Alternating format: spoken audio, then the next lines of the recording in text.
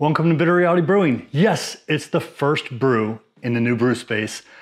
Very excited.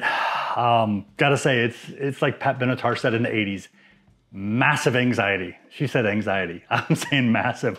I started my brew day at 9 a.m. realizing I really wasn't ready. It's 2 p.m., very late in the day. Usually I call it at noon, but 2 p.m. I've had so many little things I want to make sure. First, I want to make sure I have everything I need to brew. Still not 100% sure, I gotta double check one more thing. And I wanna make sure I have good camera angles so you can see everything. So what are we brewing? A Vienna Lager. What are we brewing it on? The Anvil Foundry. Why? I could have done brew in a bag, I could have done the Easy Brew Compact, which I really do like a lot, but I wanted to brew on something I'm extremely comfortable brewing on, plus because of that height and pulling the grain basket out, yeah, I got a ladder. There have been so many debates on how I was going to do this. Even considered a motorcycle lift. Yes, you heard me, a motorcycle lift. So I can have the brew system down low, bring it up, put it back down low, do whatever I need to do. If you have some suggestions, let me know. The other stainless steel table is a few inches lower, so I could have done that. But I wanted to do this because one of my goals is to eventually have 3 systems all brewing, if not 4 systems, all at the exact same time on this system, on this table. So we'll go from there. Don't forget, like, subscribe, keep sharing. Let's jump right into the brew. First of all, yeah, got the new brew paddle. Let's just get that out of my way.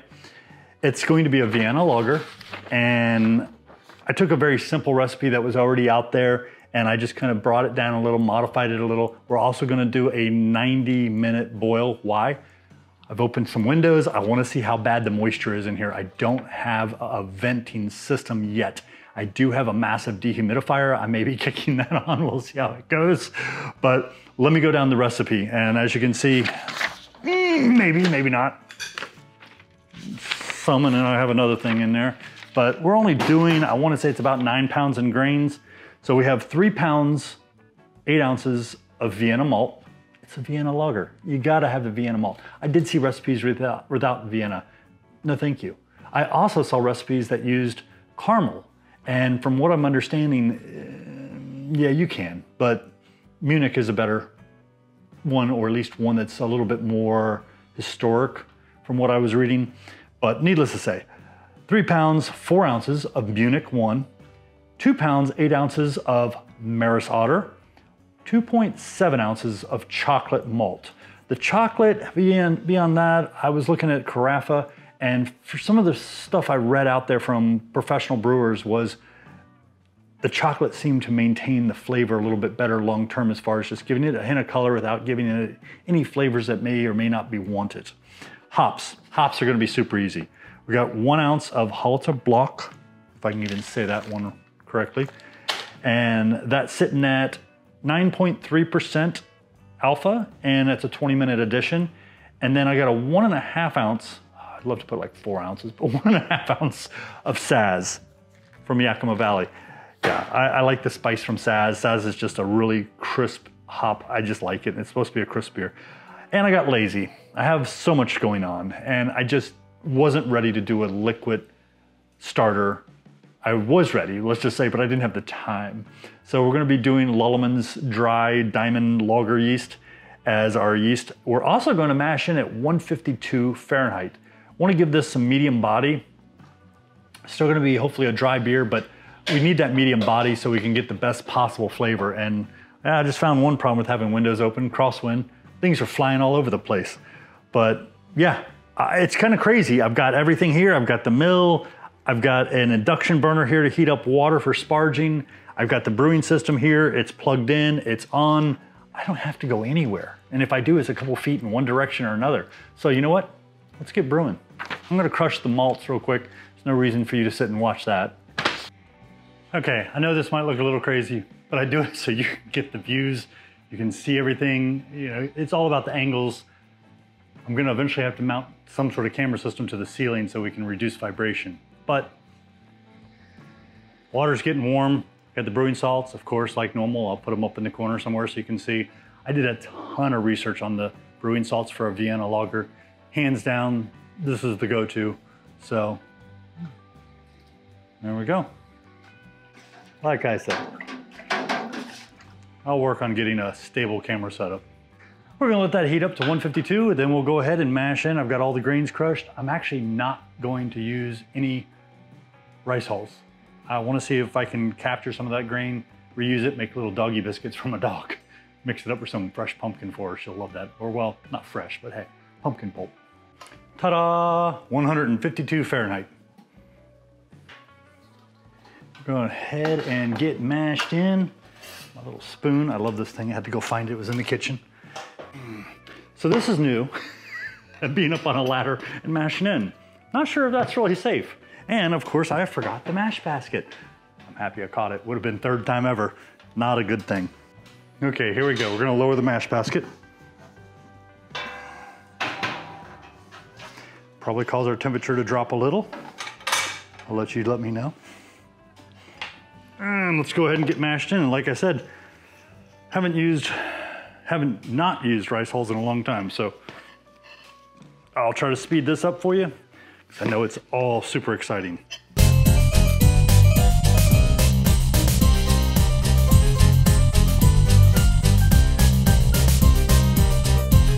Okay, we're mashed in. I'm gonna let that sit for about 10 minutes while I get the recirculation kit all set up and ready to go, and we will go from there. Okay, here we go. Oops. Guess it helps if I open the flow. It looks pretty good. I think we'll go with it.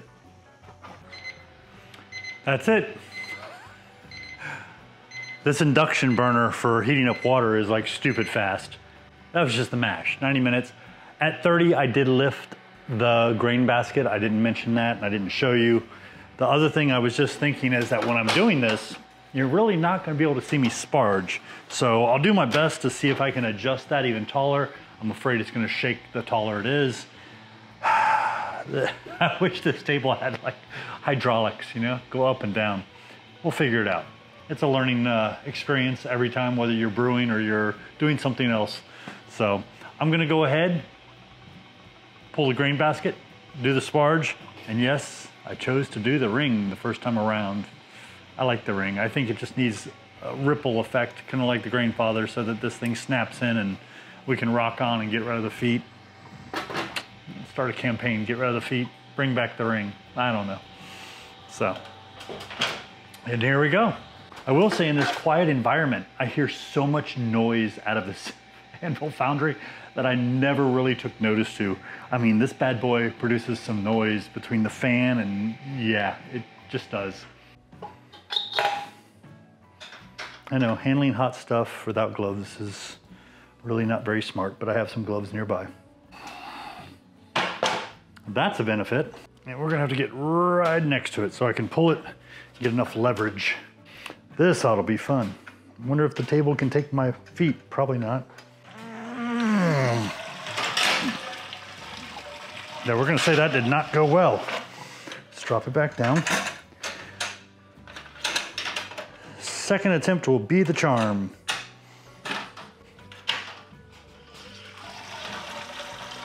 There we go, we got it. Whew. And I'm pretty sure that camera can see the sparge, so we should be good. Just a tiny bit.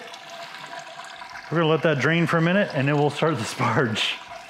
Okay, so let's get sparging.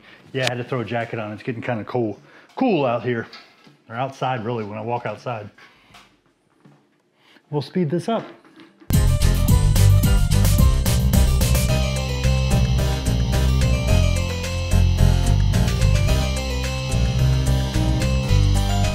Okay, we're gonna let that drain for a little bit and we'll kick it up to a boil.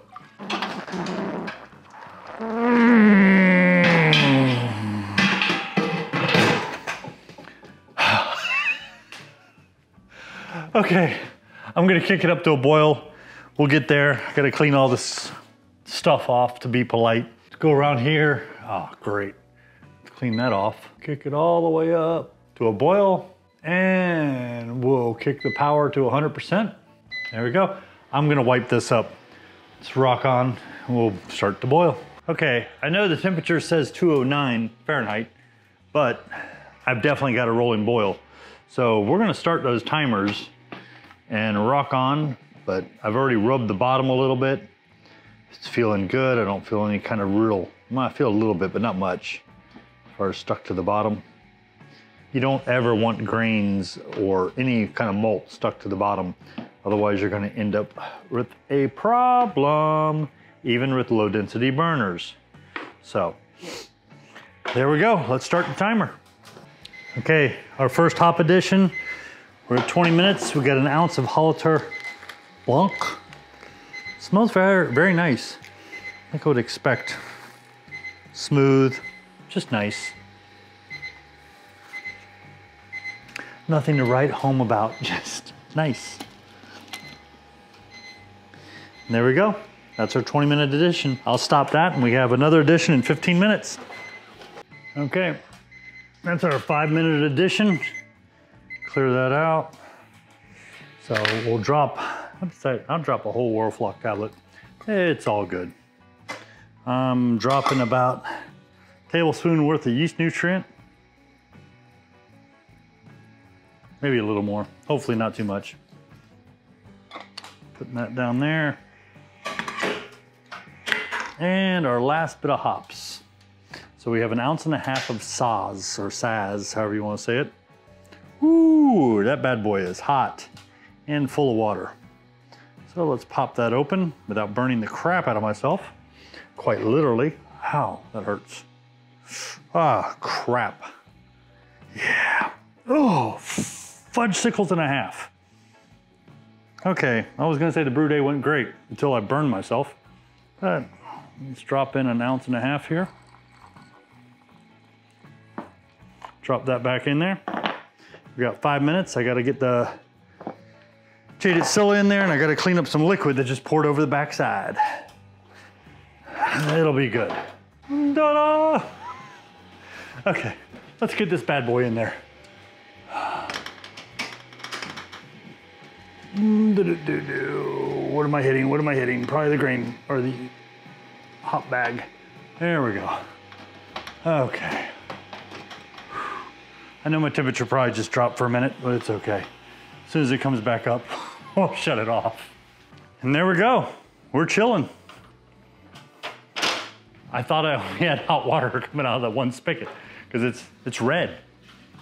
But it appears I can get cold out that spigot too, so. Whew. That would have been very bad, very upsetting. Okay, we're gonna get this chilled down. Once we get it chilled down, I'm gonna move it to the fermenter. Once we get the fermenter, it'll be like fractions of a second. I'll pitch the yeast and we'll rock on. Okay, so we had a few issues. Yeah, I was a little nervous, had some anxiety, you know, it's all new space. Trying to figure out how I was going to do this, and I probably should have gone through a mock brew from beginning to end before I actually brewed. But, so I had some mistakes that were my fault, and I had some more mistakes that were my fault. First of all, we mashed at 152 for 90 minutes.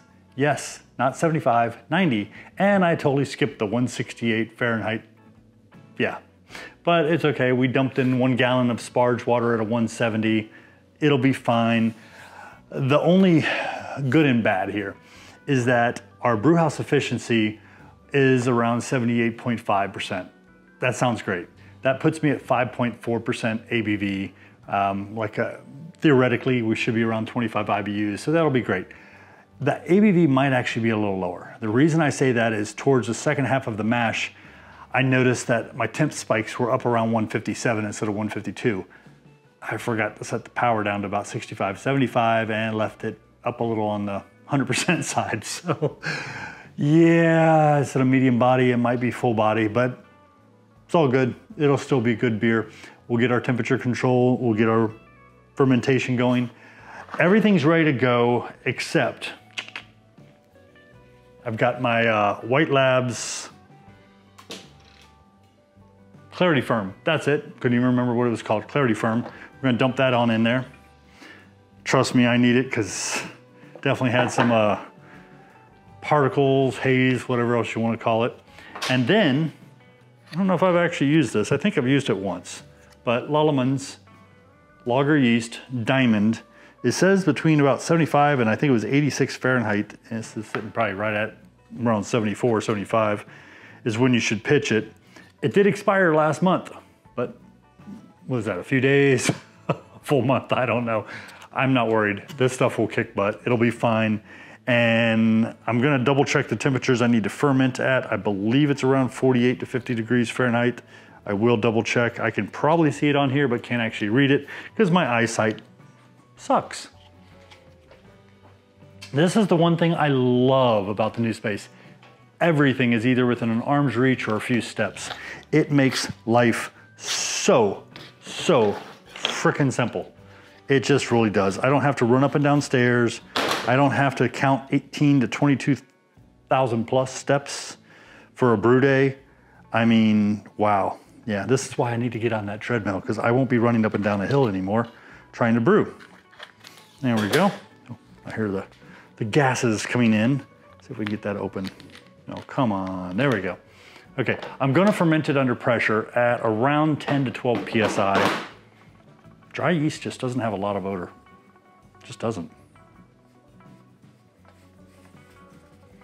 Oh, I gotta get a tilt cleaned. I wanna throw a tilt in here.